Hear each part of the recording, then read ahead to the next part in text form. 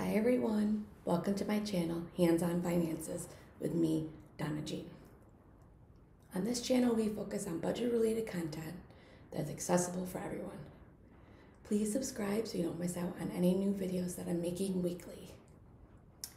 So today's video is another life update.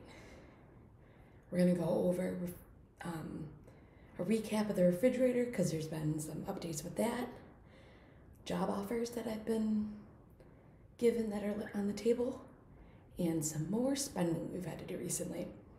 So let's get into it.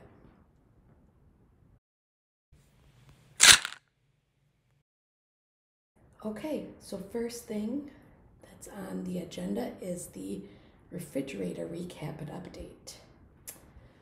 So originally we thought we were going to be spending just about $4,000 after last week's video, and the refrigerator was to be delivered on Saturday, and it was, of course, right during nap time for the little guy, of course.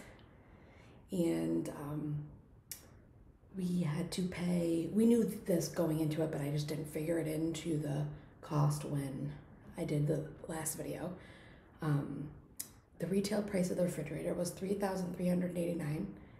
We got the extended warranty to add an additional 4 years onto the 1 year that came with it for $399. So basically $100 each year for the warranty. Taxes came out to be $303. Install charge is $75 to the delivery people. And haul away of the old refrigerator is $20. And then we gave them a tip of $30 to split between them. I would have given more, but that's all the cash I had on hand. But it was last Saturday, and it was up here in Western New York. It was crazy windy and snowy, and it was freezing, and these two guys were working their butts off, and I wanted to give them something. Then you'll see here that we had $145 that we spent at Home Depot. And this is because the refrigerator didn't fit into our cabinet space, despite measuring multiple times. And we knew the configurations of both the refrigerator and the space, but as you can see, we had to take off the cabinet doors above the refrigerator, and then my husband had to cut off about a ½ inch of wood of that lower cabinet to make it fit. So that was kind of frustrating. But I started off just using a sander to see if we could get it sanded enough to, squeeze it in, but that was gonna take forever, and it made a total mess of our kitchen and our first floor of our home.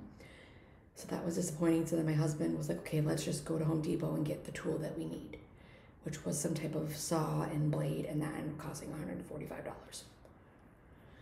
So the grand total was $4,360. Originally, we went in thinking we were going to be spending about $2,000, so we more than doubled our budget for that.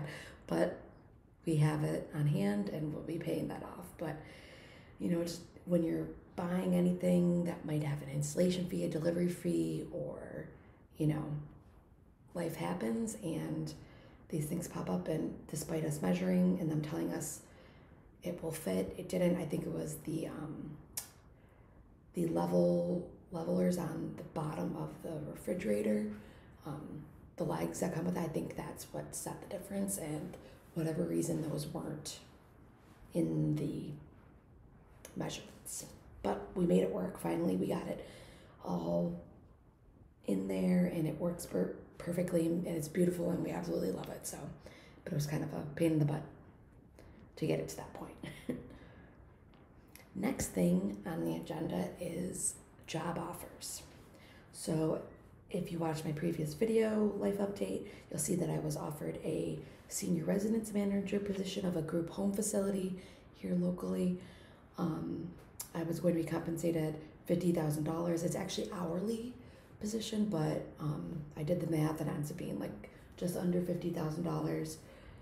The schedule for this one varies. So it's a group home, so they're open 24/7. Granted, I wouldn't be working evening or late into the evening, but I could work 8 a.m. to 4 p.m. or 5 p.m. and or 3 p.m. to 11 p.m. So, or anywhere in between there. If one of the managers called out, I might be called in.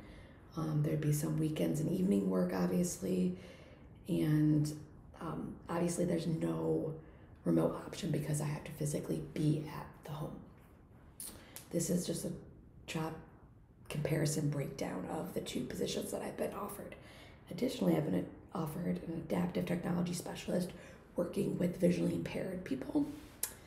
And this is one of the jobs that I was talking about in the previous video that I was excited and waiting to hear back. And then I did email them saying, hey, I have another offer. Do you want to, are you interested? I'm interested, and I didn't hear anything back. That was like on Thursday. And then I got a phone call on Tuesday from them saying, hey, we'd like to offer you the position. I didn't find out what the salary was and everything until the following day. And I accepted, or before I accepted anything, I obviously wanted to know what the details were. And they said it would be $55,000, 9 to 5, weekdays only. And when I'm not meeting with clients, that I have the option to work at home. So there is a remote option. And these were the, salary is a big part of the comparison when I'm making a decision, and schedule, obviously. I have a 3-year-old son, and I would like to be there for bath time and bedtime and spend some time with my family on the weekends and have a similar schedule to my husband. And at the end of the day, I ended up accepting the adaptive technology specialist position. It was more in my line of work and something that I'd be really interested in, a lot less hassle and like running around than the senior residence manager position. So yeah, I ended up accepting that position. But if you already know this, I already had accepted the senior resident manager position. So that left me in a bit of predicament. I contacted the HR person at the group home and explained, I Googled how to quit a job before you started. And there was like a template that I copy and pasted basically saying, thank you for your interest in me and taking the time to offer me this position, but I've recently been offered something that's more in line with my future goals and yada, yada, yada. And they responded saying, no problem, we totally understand. It's something that happens all the time in HR, I'm sure. So yeah, I'll be starting the adaptive technology specialist on the 21st of March, which is super, super exciting. I have some experience working with visually impaired people. I've mostly worked with deaf people, so this is kind of a bit of a pivot, but I think it's going to be a fun one, honestly. Now, blank screen, because I didn't make anything for this. I just added it last minute. I'm thinking about becoming a cash spender. Now, I started my journey at the start of the pandemic, basically, and no one was really using cash at that point. And I just had always used our debit cards, and that's worked for us. And I noticed that there has been a lot of miscellaneous spending, and I'm thinking about going to become a cash spender. I do already have the Budget Mom Filofax wallet that I got in her bundle from 2021's. That I bought from her in 2021, but I'm going to need some cash envelopes to stuff it with. And so if you know of anyone that sells or makes cash envelopes on Etsy or a website, please tag them below in the comments, because I would love to support, another fellow budgeter. And, but yeah, if you have anyone that would like to, that I could support or look at their content or their Etsy shop, I really would love to do that. So please comment below and tag them, and I'll take a look and hope they'll be buying some envelopes soon. So that'll be interesting. We'll see where that goes. I've never been a cash spender, so it makes me a little bit nervous, but I'm also kind of excited to see how it varies. And then lastly, we've done some serious spending. Again, not as bad as the refrigerator purchase, but we moved into this house in November and we threw away our old dining set that my husband had from back when he was in college. His college days, it was half broken and we just didn't want to bring it with us. So we've been living off of like plastic folding tables basically and metal chairs for the last November, December, January, February. So about 4 months now. And we were thinking about getting like a real solid wood table and, buying quality furniture for this home. That's what we really wanted to set out doing. And this is, our home for the next 10, 20, possibly 30 years. So we wanted to get good quality furniture and items. However, we have a 3-year-old and he likes to paint and draw and scribble. And I just don't want to have to like always be worrying about rings on the table and things like that. So we opted to go with a cheaper dining set that I got off of Wayfair. It was on sale for President's Day. I got it for $769.99. There was $60.60 in taxes, and the total was $831.59. And we also decided to do the 3-year protection plan with it because I did see some reviews that, honestly, it had pretty good reviews, 4.4 out of 5, 724 reviews.